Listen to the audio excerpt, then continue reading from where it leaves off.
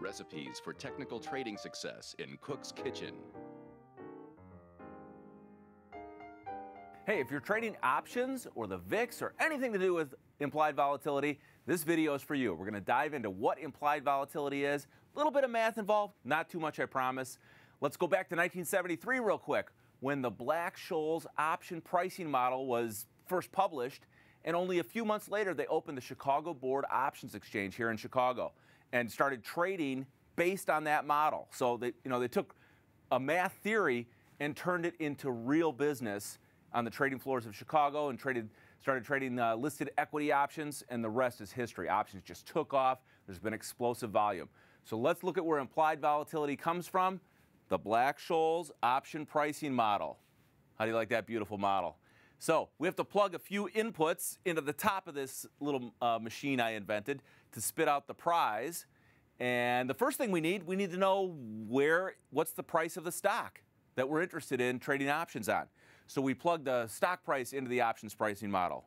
And what we're trying to get here, our first goal is give me the price that an option should be trading at. So let's put all the inputs in. First, we put in the stock price.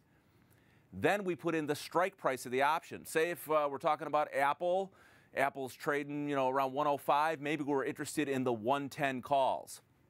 So the strike price would be 110, and we need to know whether it's a put or a call. The next input is the timed expiration. How far out does that option go? And this is one of the biggest determinants of option pricing. As you probably know, the more time an option has in it, the more expensive its premium is, its price is. All right. We also need to know something about interest rates. Now, in the current environment with interest rates so low, they have a sort of a negligible effect compared to all these other factors.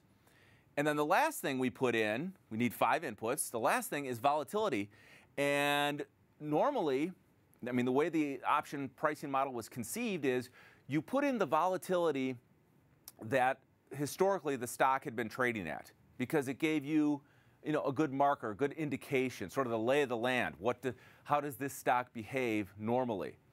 If we were pricing, the S&P 500 options, we'd put in a historical volatility right now of about 6%, because that's the actual volatility lately of the S&P 500 in the past 20, 30 days. It's only about 6%, even though the VIX is much higher. We'll talk about that difference in a moment. So back to the model, plug all these things in, and then we hit go, and boom, there's your output, the little present on the right-hand side, the option price. 5 inputs go into the options pricing model, and it spits out an option price. All right, now let's take a look at, all right, so let me just back up here. So we still haven't gotten to what implied volatility is yet. We put in a historical volatility into this option pricing model and spit out an option price.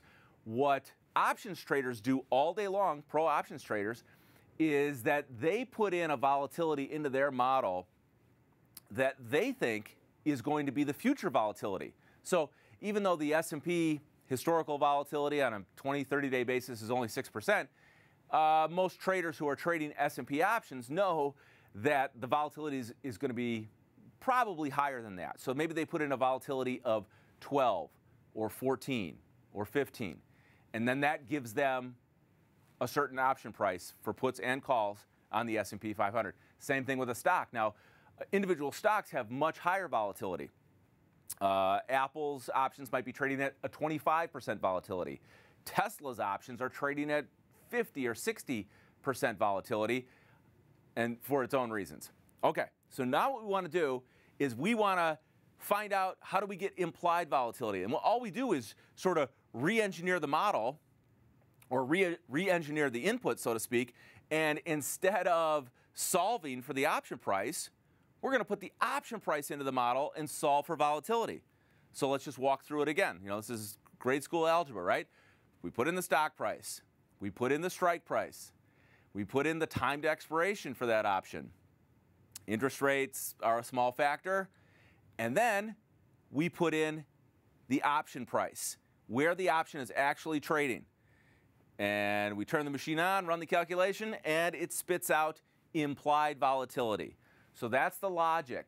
an option price can imply a volatility. We've solved for volatility, and it tells us, based on an option price, an actual option price, what volatility is it trading at. Now, why is this important? Because, number one, it can let you know if you're paying too much or too little for options, and give you a rough gauge of how expensive or how cheap are those options. I'll compare it to the S&P first. If the historical volatility of the past 30 days for the S&P is 6%, and we plug in an option price that spits out a 12 or 13 or 14% implied volatility, hey, that makes sense. That's where the VIX is, and that's what the VIX actually is. The VIX is the implied volatility of S&P options.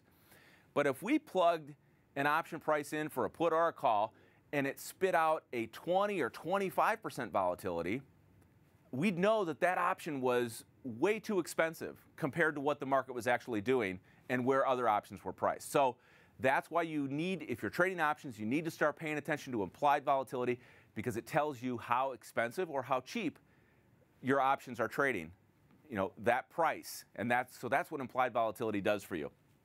All right. And remember, this is how the VIX works too. The VIX is simply the implied volatility of S&P options. Hope this little video helped you. I'll see you next time in the kitchen.